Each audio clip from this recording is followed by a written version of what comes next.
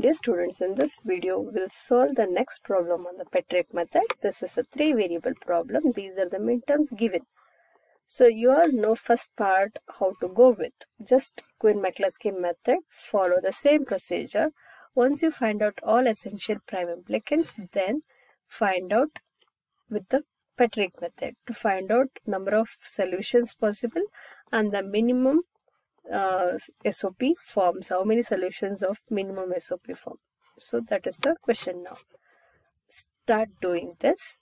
So first represent all this in terms of the binary and then group it based on the number of ones. It's been done. This is a 0, the single one, these two, then these are 2 double ones, and then this.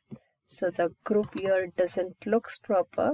Please do make it like this. This is the first group. These two things will come in the second group and these two will come in the third group. So like this you make a group, then start comparison. So this 0 minus 1, it is minus 1, it is possible 0 minus 1. So 0 1 0 0 dash, then put a tick for these two.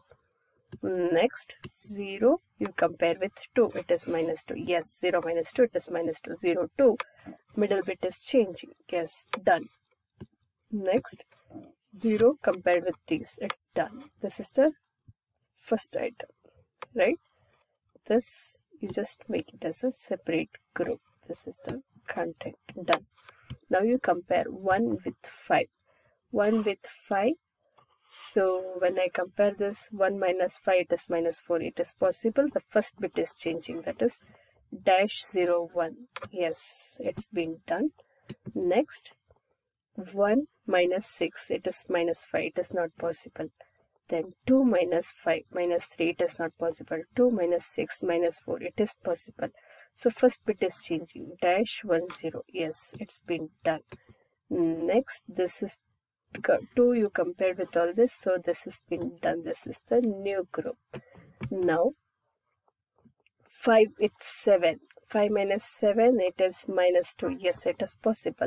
The middle bit is changing, 1 dash 1. Yes, we compared with 7. Next 6 minus 7, it is minus 1. It is possible. 1 1, last bit is changing. Yes, this is the content. These are the 3 resultant group we got. Now you need to compare with this. The last bit a dash. There is no last bit dash. Further you can't continue. Middle bit dash. There is no middle bit dash. You can't continue. So first bit dash. There is no first bit dash here. So you can't. First bit dash. So this itself is the final one. Now list out all the essential prime implicants. Now all these are essential because all these are been ticked. What are these essential? So A bar, B bar, C. A bar, C bar. So like that you list out all the essential prime implicants. Sorry, A bar, B bar, C is not there because dash, right? A bar, B bar, that is 0 1. So 0 2, that is A bar, C bar. So B bar, C, B bar, C, B, C bar, then A, C, AB. We list out all these are the essential prime implicants. Then start with the prime implicant chart. What are all these covers? So this covers these two variables, sorry, these two midterms. It covers these two, it covers these two, it's been written now. Now scan through the columns. Single cross mark, that is the essential, right? So when I scan through this, there is no single cross mark. You also know, you also know, no, no, no. There is no single cross marks, means there is no essential prime implicants. Now, how I go with this?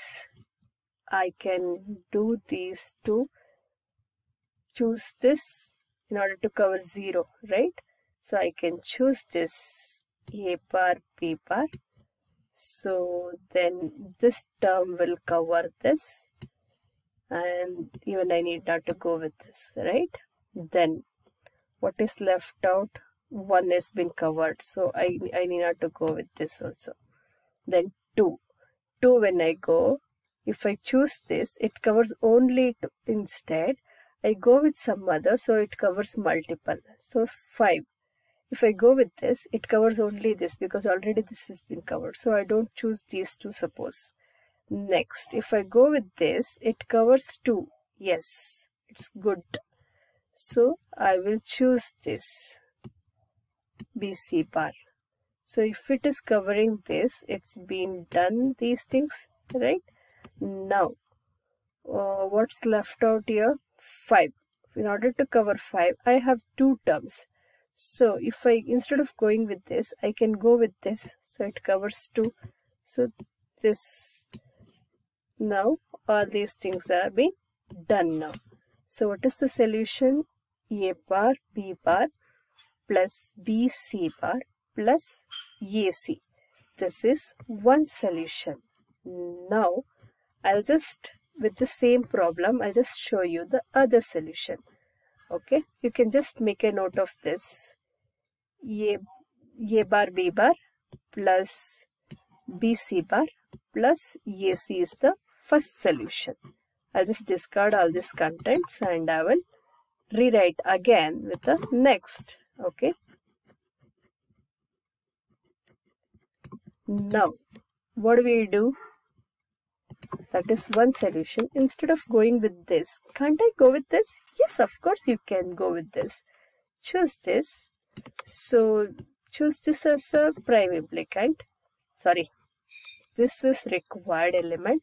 So, if I choose this, it covers this, not required. It covers this, not required. Then now, in order to choose for this one, I can go with this. Instead of going with this, I can go with this. So, choose this. So it's been done. It's been done. And now what is left out here? 6 and 7. If I go with this, it covers both, right? So I'll go like this. So this has been cancelled. Now these 3. So earlier we found one solution. Now we find another solution. So like that, this was one of the solution. We find it before. A bar B bar plus BC bar plus AC. Now we find the next solution as, A bar C bar plus B bar C plus AB. So now, like this, we find 2 different solutions for this problem. But now we just move on to the next, because this was very less numbers, so we took so much time to choose this. Suppose if it's a bigger problem, then how we go with it? So for that, the best solution is the Petrick method. Even though here it looks little more steps, but it can be easily implemented. So this we start with. So list out all these prime implicants. Do the cross marks. Now name all these terms as P1, P2, P3, P4, P5, 6. Now I need to list out all, because there is no essential prime implicants in this. So list out P. In that P, so what are all the terms it covers? 0 is this P1 plus P2. I can choose any of this, either P1 or P2. That's why I am doing here an OR operation. Okay. So this is the one. So P is equal to, P is equal to P1 plus P2 in order to cover for 0. And for 1 it is P1 plus P3. Either P1 or P3. P1 or P3. And for 2 it is P2 or P4. And for 5 it is P3, P5, 5. So for 6, P4, P6. For 6 it is P5, for P4 or P6. For 7 it is P5 or P6. Like that you list out for all these min terms what and all it can be used. So now it covers all the min terms. The result here is 1. Now we need to multiply this and use the simple Boolean algebraic functions so that to simplify this further. So here we'll be using the distributive law. So you multiply these things like already I've discussed this in the previous video. A plus B and A plus C. It can be written as A plus BC. That's what we've written. So by doing these two grouping, now this P2, P4, you just go with this P4, P6. So now P4 is common here, right? A is P4. P4 plus P2, P6. Then do with these two. So P5 plus P3, P6. So one step has been done. Now further you multiply these things, P1 and P4 plus P1, P2, P6 plus P2, P3, P4 plus P2, P3. This P2, P2 is repeated. So only once you write it. P2, P3, P6. You multiplied these two and you got this as a result. And you rewrite this as it is. Then the second step, you multiply these terms with this. So then you got these terms. So once you get these terms, now we need to find out, is there any other method? So in order to simplify, any other Boolean algebra we can make use here. So in order to simplify this, yes, you can use this x plus xy. Wherever you find these type of terms, x plus xy, so is equal to x to eliminate the redundant terms of P. So you need to use this. So apply this and find out what is the least minimum possible. So now there is no repeated terms here. If it is any repeated terms, a plus by a, you can write it as a. So there is no repeated terms, you can write this. So P1, P4, P5 as it is. P1, 2, 5, 6 also you write it.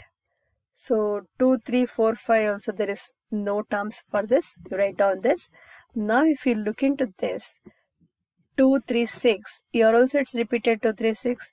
Here also it is repeated 2, 3, 6. Here also it's repeated. So I can make all these in one group. So what I can do is, out of these four, take P2, P3, P6 common. P2, P3, P6 common in this. So 1. 1 plus here 4 plus 1. P1. 1 plus P4 plus P1 plus P5. 1 plus anything is 1. Right? That is what the formula here. X plus xy is equal to x. Take x common. 1 plus y is equal to x. Sorry, 1 plus y is equal to 1. 1 into x is x. Like that. P2, P3, P6 common out of these four terms. You'll be getting 1 plus 4 P1, P4 plus P1 plus P5. So that is 1. So we write this. This is the simplified expression of this P. So once we find this simplified, so now need to look into each of this, how many terms in each of this. So in this there are 3 terms. So this is the smaller one. So here 4 terms, 4 terms, 4 terms. Here it is 3 terms. So this is the smaller one. So these two are having 3 terms. So already we know all these terms are of 2 variables. So here 3 terms, total together 6 variables. So 2 plus 2 plus 2. So these are the 2 best solutions. The number of solutions possible here is 1, 2, 3, 4, 5. 5 different solutions possible for this problem. Out of that, 2 are the best solutions which we have already written. These are the 2 best solutions.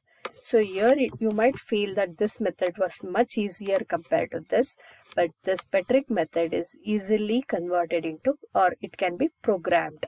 Whenever the problem does not yield multiple essential prime implicants, like multiple options to choose, at that time the Petrick method is the best method to find the solution for any given problem. So next, these are the summary things. You can just go through with these things. So what are all the steps we followed so far? It's been given here in the form of steps. Thank you.